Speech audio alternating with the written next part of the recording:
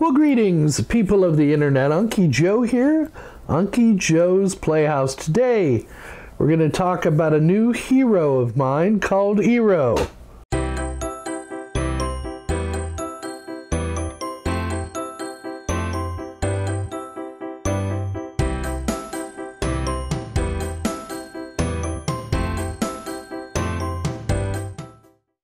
Yeah, my hero called EERO. Yeah, if you haven't heard of it, EERO it's actually an Amazon company, is my understanding.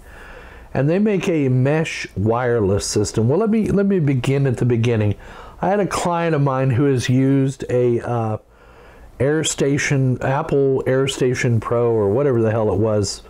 I installed this thing about 6 years ago, 7 years ago. Airport Extreme, thank you. You know, the Airport Extreme has everything built into it. It has the Wi-Fi router, it has Wi-Fi, it's got mesh networking built into it, and it has a hard drive in it that allows you to back up using Time Machine. Well, the unit is failing on this client. It's got a chronic bad power supply that those Airport Extremes seem to suffer from. And I got him a new solution for doing a backup, which is an external SSD. It's simple, easy peasy, plugs it in, he backs it up, he's done. Because he really only has his laptop, and I think his daughter has a laptop. Anyway, so the big deal with this guy is getting wireless set up that is reliable in his home.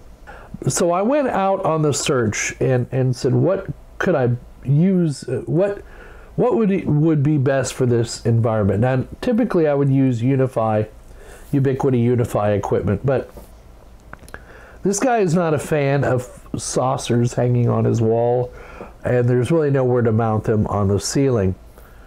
So I really wanted a solution that is kind of really nice looking, it's appealing to the eye, that kind of thing. It's easy to set up, and I could just set it and forget it.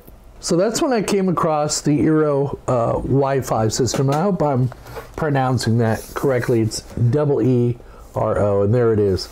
So this unit is their older unit, and when I started looking at this, it was $199.95, something like that. And by the time I placed it in the cart to order it, it was down to $169.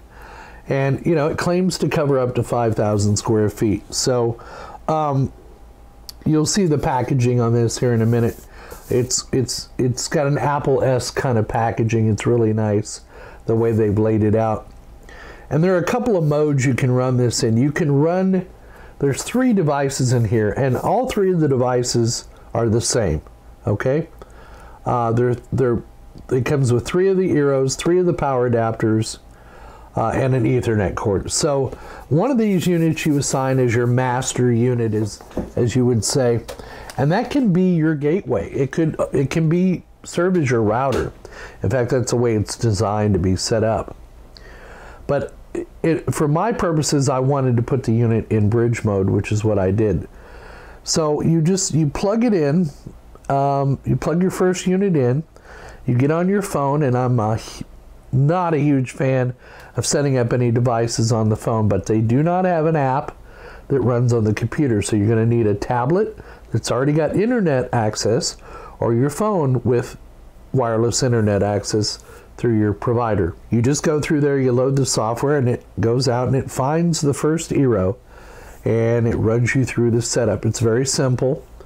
Mine was a little more complicated because I did not want this to be my gateway onto the internet, but even in spite of not wanting it to be the gateway, it made itself the gateway for the wireless. And then I went in later and changed it into bridge mode. And then I set that unit here in my studio. And then I went out into the house, and I went to the center portion of the house, or the living room, and I set up another unit next to my place on the sofa where I watch TV at night and spend time with my spouse. And then at the other end of the far end of the house, in my master bedroom, I put another one of these devices, and through each one, putting it in there, I went back into the EERO app on the phone. It recognized it. It flashes a blue light, meaning it's pairing. It came up on the EERO app. I was able to tell it, hey, this is the living room. and it tested it and said, hey, this is a great location. We got really great wireless. Go ahead and put it here. And then the same thing with my master bedroom. And then I did something that I normally don't do, and I put all my Rokus on wireless. Right now they're hardwired. You know how I feel about wireless. I'm not a big fan of it. But I put all my Rokus on wireless, all my tablets and all my phones to use this EERO network. I set up a separate dedicated network, and I turned off my Wi-Fi network here in the office. And I ran it for 2 weeks, and I had that many problems. I mean, it was that simple. It was dead simple. The coverage was fantastic. I only have a 100 by 100 megabyte connection. I do have the possibility to have gigabit, but I'm cheap and I only pay for 100 by 100.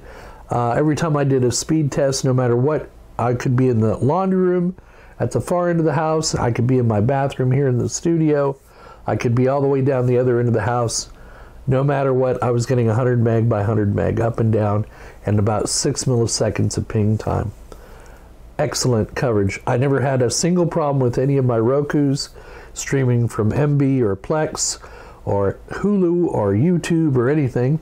Never had a problem with any of my tablets, nor did I have any problems with my cell phones dropping a wireless connection ever.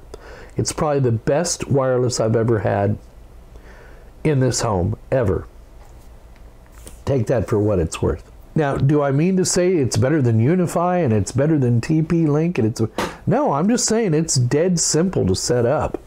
I mean, I could probably put this in the hands of my brother or my sister, and with a little guidance over the phone, they could probably set this unit up without any input from me at all.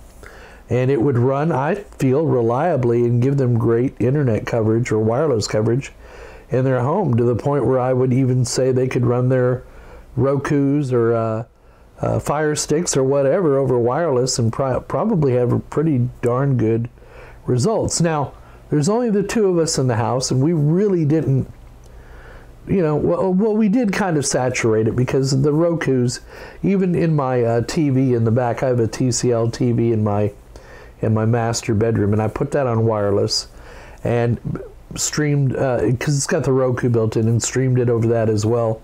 And again, never had any issues. So it's a set it and forget it kind of thing. Now, the other thing I liked is when, you know, because I'm testing this, I don't own this. I don't want it registered to me. I was able to go simply through the phone app and go unregister all the devices and reset them to factory defaults with the press of a virtual button on my phone. And then I simply canceled my EERO account, and now I can transfer these over to the new owner because I'm going to need to use their phone to set it up at their location. So again, not a big advocate of things you have to set up over your phone or tablet, but in this case, I was actually pleasantly surprised. I can't find a single fault with this device. So take that for what it's worth. As you see, I placed it strategically around the house, had good results with it. Now your mileage might vary, but for 169 bucks, set it and forget it wireless. I'm on board with that. And no, they did not sponsor this video. This video doesn't have a sponsor except for you. So there you go, people of the internet. We hope you found the video entertaining and informative as always. Please give us a thumbs up down below if you liked the video. Leave your comments down in the comments section. Subscribe if you're not already a subscriber, and hit that notification bell to be notified of any new video that comes out. Donate if you're so inclined.